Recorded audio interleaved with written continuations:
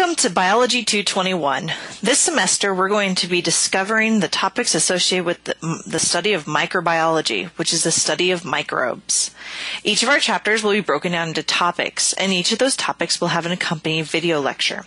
These video lectures are meant to augment your textbook reading and to help further explain some concepts that may be troubling you. I do not expect these video lectures to replace your textbook at all. I expect you to use these to help you work through the Learn Smart/Smart Book activities that you can find in Blackboard.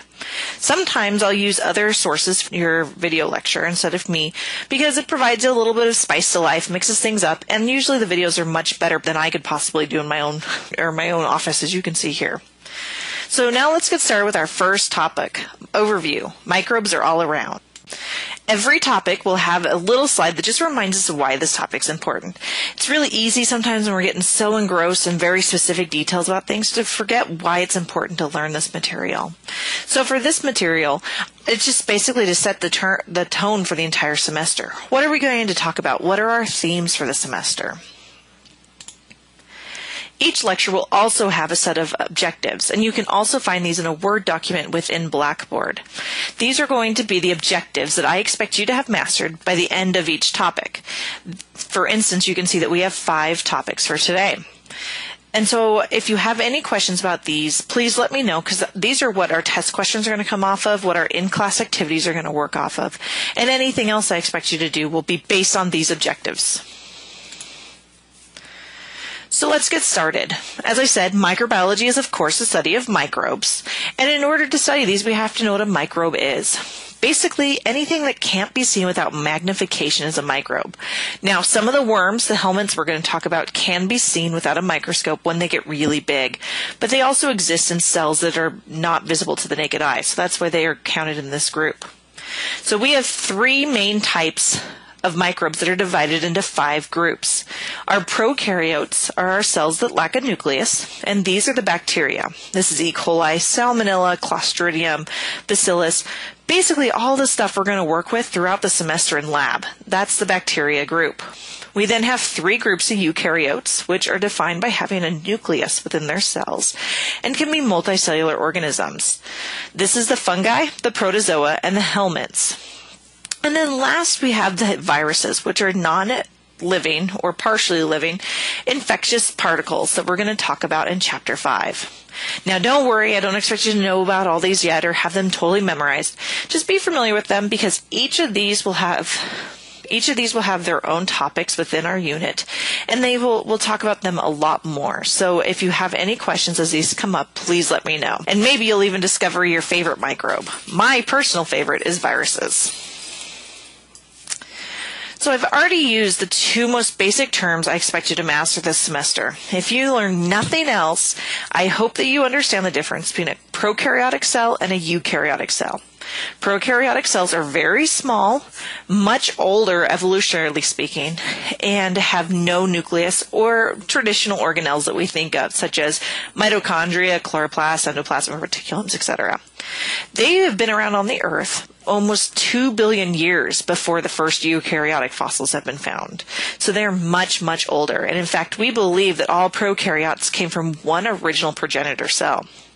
We then believe that some of these prokaryotes evolved into the eukaryotes, which are cells that have a membrane-bound nucleus as well as membrane-bound organelles. These are the cells that you and I are made up of, as well as trees, plants, dogs, and helminths, fungi, and protozoa. One more thing to talk about on this is the theory of evolution.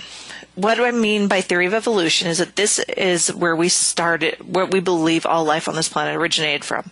We believe that all cells arose from one cell, and only through variation over time with different environmental stimuli did we arrive at the diversity we see today. Now, a lot of people get confused as to what a theory is. They think, oh, it's a hunch, it's a hypothesis, it's something we're not sure about.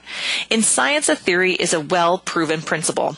It's something we have studied again and again, and we have lots and lots of facts and data that add up to producing this theory, such as the theory of relativity or the theory of gravity, things like that. We don't expect them to change. We do expect that as we get new data that it would come in and potentially augment the picture a little bit. We don't expect the underlying principles of these theories to change. So let's talk about how these microbes shaped our planet. Remember how I said that prokaryotes had the Earth to themselves for almost 2 billion years? Well, they were doing a lot of work during that time. For instance, one of the largest contributions that they made was adding oxygen to our Earth's atmosphere. Could you imagine what life would be like if we didn't have that? Life as we know it wouldn't exist. The oxygen that you and I depend on wouldn't be available. We also know that they have the bacteria and other microbes help shape our soil composition, mineral usage, and ozone gases. So these are all huge impacts. So remember, every time we think about microbes, we're not talking only just about pathogenic ones or ones that are causing disease. We're talking about the ones that make it so your corn is as sweet as it is, or that the trees can bloom when they do. They're all really important for our environment. So microbes are not all bad. So now let's wrap up this topic with one more thing I want to overview. This is how humans and microbes interact. We have 3 main things I want to talk about: biotechnology, pathogenic microbes, and symbiotic microbes. Biotechnology is where we harness microbes to help produce things for us. Pathogenic microbes are the microbes that cause disease in humans, such as foodborne illnesses or bloodborne pathogens. And then we have the symbiotic microbes, which help our bodies function the way we do, as well as in other microbiomes as well. But I'm going to talk about it in terms of us. So first, let's look at biotechnology. Now, I know this slide's got a lot of text on it, and you'll see this sometimes throughout the PowerPoints, is that they'll have a lot of text. I want you to be able to use these as an outline, so don't worry about reading them as we go through. Just try to listen and grab the big concepts as we go. Underline things or add to them as you go. So there are 3 main things that we do in biotechnology: genetic engineering, recombinant DNA technology, and bioremediation. Genetic engineering and recombinant DNA technology are really similar, and they're easy to get confused. Remember, recombinant DNA technology is always genetic engineering, but genetic engineering is not always recombinant DNA technology. For example, we can go in and modify the genome of an organism. This creates a genetically modified organism. But if we insert the genes from another organism, that becomes recombinant DNA technology. One of the most classic examples in microbiology is that we have been able to insert the gene for human insulin into E. coli and have E. coli produce insulin for human use. So that's where all of our diabetics get their insulin from.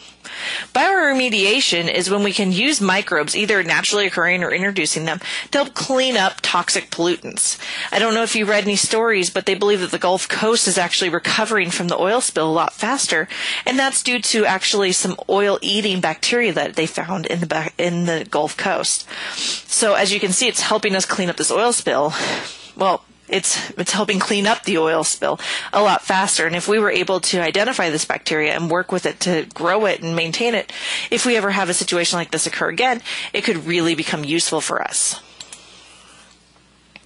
So now let's talk about microbes harming humans. This is why you're all here. All of you guys, future health professionals of America, need to understand the role that microbes play in human health. And as you can see here, within the United States, 2 of the leading causes of death are microbe related, and then worldwide 4 are. So it's really important that as healthcare professionals you understand what the risks are, how do we prevent infection, how do we treat infections, how do we diagnose infections. And we're going to spend an entire unit focusing on this material. Lastly, I want to talk about the microbiome. This is becoming a very hot topic in research. Researchers are just now beginning to understand how critical it is that our microbiome, which is the totality of the organisms within an area, that means all the variety of organisms and the quantity of each of these variety of organisms, are very important, such as the microbiome of the human gut. They're starting to believe that people with autoimmune diseases may have had their gut microbiome affected as children by antibiotics, and having that altered, that's what started producing the autoimmune diseases that we've seen.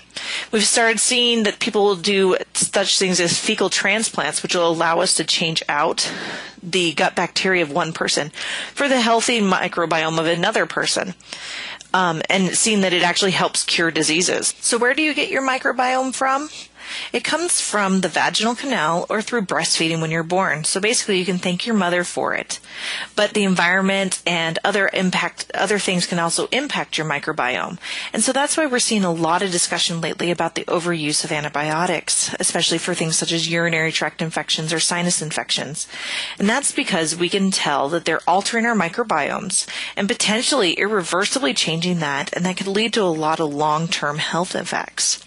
We're going to talk about the microbiome a lot this semester, so if you have any questions about it, please let me know. And I've also included some additional information in Blackboard. This is the end of our lecture. Please review these objectives and let me know if you have any questions, and I'll see you in class.